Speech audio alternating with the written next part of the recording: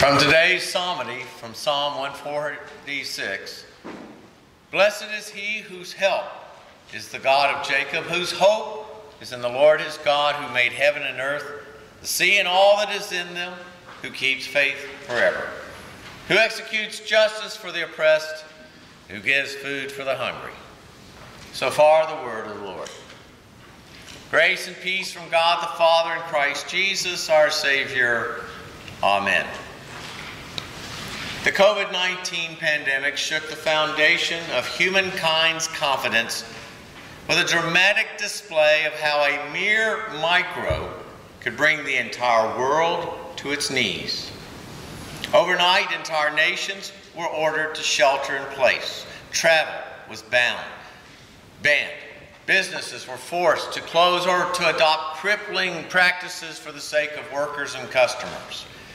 Handshakes gave way to fist bumps, and masks became necessary even when you went into a bank. And churches were not exempt. With worship either banned or curtailed, many watch pre-recorded services now while staying at home, viewing them at their leisure from their recliners, wearing pajamas and fuzzy slippers. One's house served as domicile, schoolroom, and office. People either Zoomed or did FaceTime in order to work and to visit with family and friends. The world as we had known it pivoted into what some came to call the new normal. 2 years later, the restrictions have lessened and the anxiety has dissipated for many, but not everyone or everything has emerged unscathed, untouched, or untarnished. Some businesses didn't survive, others barely. For many people, hope was lost. That word, hope, means different things to different people. Some people think of hope as a wish, along the lines of, I wish I may, I wish I might have the wish I wish tonight. But that's not what the word means biblically. The Hebrew word is yahal, whose root literally means to wait. Yahal is possible only through one's relationship with God. It implies that one waits for God to act because God has promised that he will act on our behalf. Luther submits hope is the sum of Christian doctrine, writing that I will wait upon the Lord. Here, unbelievers run into trouble. He would have us wait for help, not feel it and see it. But the ungodly do not want to believe. They want to see. This is why they despise the doctrine of faith and seek the arm of flesh. So these two words, expectabo dominum, that is, I will wait for the Lord, contain the summary of the entire body of Christian doctrine, which consists not in feeling, but in hoping. And then he goes on to say, by faith we begin our spiritual life, by hope we continue it, and by revelation we shall obtain the whole. Hope is nothing less than spiritual courage, while faith is spiritual prudence. End quote. The hope of our Christian faith is based upon our relationship with God, not upon our feelings about God. The psalmist calls for believers to offer their praises to God, who has been found to be most trustworthy towards his people. Thus he opens with, praise the Lord. Praise the Lord, O my soul. I will praise the Lord. As long as I live, I will sing praises to my God while I have my being. Put not your trust in princes, in a son of man in whom there is no salvation. When his breath departs, he returns to earth. On that very day, his plans perish.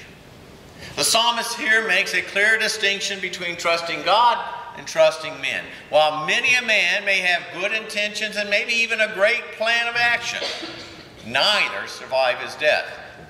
God, however, doesn't die, and therefore neither do his promises nor his plans. God is faithful. God does not change or a whim or forget what he has promised. As our text reminds us, blessed is he whose help is the God of Jacob, whose hope is in the Lord his God, who keeps faith forever. When adversity raises its ugly head, how often, how easily people's hope wane. When it feels that God's somehow turned against us because all of a sudden there's bad times, we're forgetting God's faithfulness, what is often called God's steadfast love in the Old Testament. But in truth, God has never and promises to never leave us nor forsake us. If you will, turn with me back to today's Old Testament reading from 1 Kings chapter 17. The prophet Elijah had prophesied against King Ahab, and out of fear for his life, had fled into the wilderness where God had taken care of him. He had promised that a drought would fall upon the region, and it did. Picking up at verse 8, we read, Then the word of the Lord came to him, Arise, go to Zarephath, which belongs to Sidon, and dwell there. Behold, I have commanded a widow there to feed you. So he arose and went to Zarephath. And when he came to the gate of the city, behold, a widow was there, gathering sticks. And he called to her and said, Bring me a little water in a vessel, that I may drink. And as she was going to bring it, he called to her and said, Bring me a morsel of bread in your hand. And she said, As the Lord your God lives, I have nothing baked, and only a handful of flour in a jar and a little oil in a jug. And now I'm gathering a couple of sticks that I may go in and prepare it for myself and my son, that we may eat it and die. And Elijah said to her, Do not fear. Go and do as you have said, but first make me a little cake of it and bring it to me, and afterward make something for yourself and your son. For thus says the Lord, the God of Israel, The jar of flour shall not be spent, and the jug of oil shall not be empty, until the day the Lord sends rain upon the earth. And she went and did as Elijah said. And she and he and her household ate for many days. The jar of flour was not spent, neither did the jug of oil become empty, according to the word of the Lord that he spoke by Elijah. That drought was so severe that people died from lack of water and food. Think Somalia in the 80s. This widow to whom Elijah is sent was actually gathering up some sticks to build a fire for herself and her son's last meal. They were staring death in the eye. There was no hope. And then God intervened for this widow and her son, and eventually for everyone else as well. There were no government subsidies or water trucks, food distribution centers, or vouchers. There were no princes in whom the people could place their trust. The only power in the universe that could bring hope to a hopeless situation was God. And he did. The jar of flour was not spent, neither did the jug of oil become empty, according to the word of the Lord that he spoke by Elijah. While rulers weigh their options and politicians flap their lips, God acts. God acts on our behalf no matter our situation or circumstance. Listen to how the psalmist continues this morning. The Lord sets the prisoner free. The Lord opens the eyes of the blind. The Lord lifts up those who are bowed down.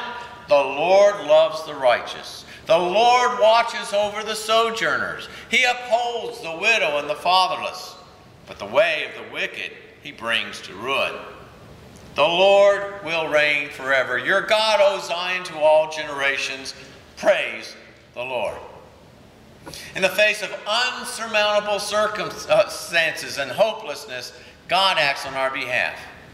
As the Bible reminds us, as a father has compassion on his children, so the Lord has compassion on those who fear him.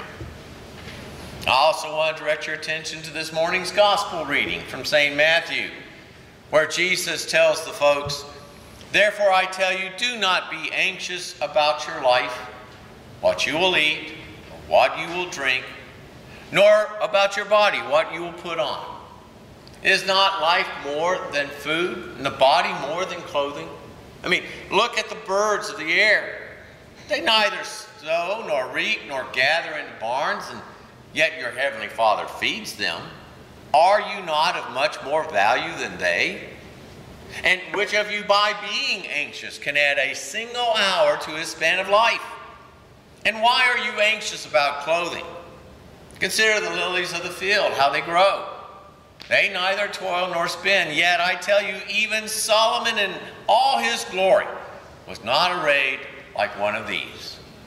But if God so clothes the grass of the field, which today is alive and tomorrow is thrown into the oven, will he not much more clothe you, O you of little faith? Therefore, do not be anxious, saying, what shall we eat, or what shall we drink, or what shall we wear? The Gentiles seek after these things, and your heavenly Father knows you need them all. But seek first the kingdom of God and his righteousness, and all these things will be added to you. Therefore, do not be anxious about tomorrow, for tomorrow will be anxious for itself. Sufficient for the day is its own trouble. Jesus here is both teaching the people on the hillside, but he's also chiding them a little bit.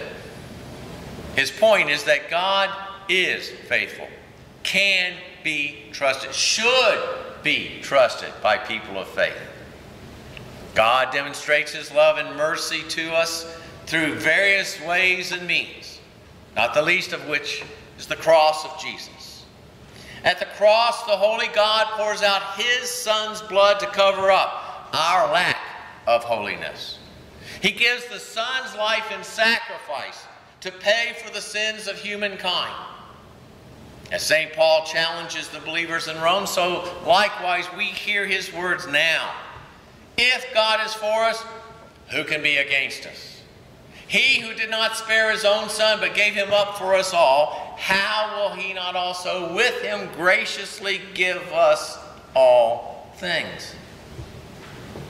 In this time of transition, as we move uncertainly from what was to what will be as a congregation, we are justifiably anxious and concerned for our future mission and ministry. From the issues that we were dealing with prior to the pandemic, to the challenges coming out of it, and the subsequent events that have led up to today. It would be so easy for us to simply throw in the towel, to turn out the lights and declare that the party is over, sort of like the Panthers' Super Bowl chances, to lose sight of the certainty of the hope that we have in the Lord our God. But to each of these things I challenge you, put not your trust in princes, in a son of man, in whom there is no salvation, but rather to cling to the promises of our faithful God. For blessed is he whose help is in the God of Jacob, whose hope is in the Lord his God. Will you pray with me? Almighty God, grant to your church your Holy Spirit and the wisdom which comes down from above, that your word may not be bound, but have free course, be preached to the joy and the edifying of Christ's holy people. That in steadfast faith we may serve you, and in the confession of your name abide unto the end. Through Jesus Christ our Lord. And all God's people said, Amen. Would you rise?